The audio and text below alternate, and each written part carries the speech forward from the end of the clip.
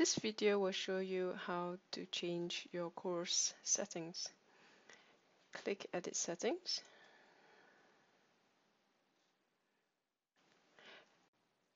We are now looking at the fields we can change. Those fields with a red asterisk beside them are required fields. The help icon beside each field tells you what the field is for and how it is used in Moodle. The category tells us where the course is located within Moodle. The course full name is displayed at the top of every page and in the list of courses. It is useful to include the academic session in the name as well. The course short name is used as a shorthand for the course and will appear as a link in the navigation bar.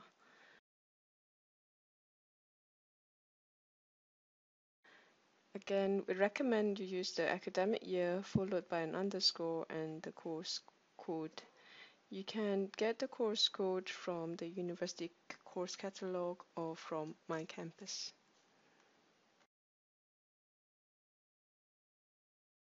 If you enter the course code into the course short name without the academic session, this will automatically enroll students who are registered on this course in My Campus.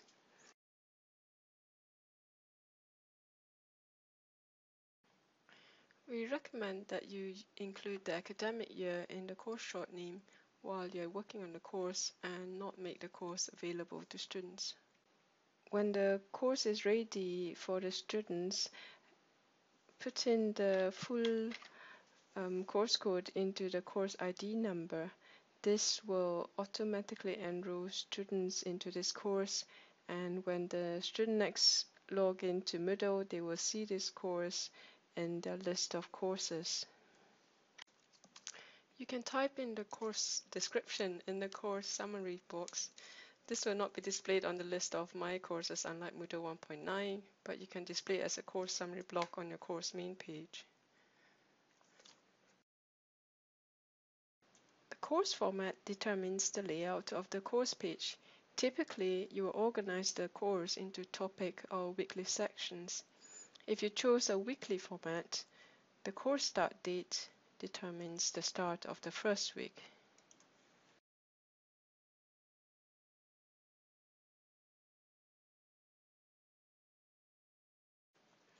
We will set the course to topics format, and in the formatting options for topics format, let us set the course layout to show one section per page. We make this course available to students and scroll down to the bottom and click Save Changes. I have set up this course to use topics format, and the course layout is set to show one section per page.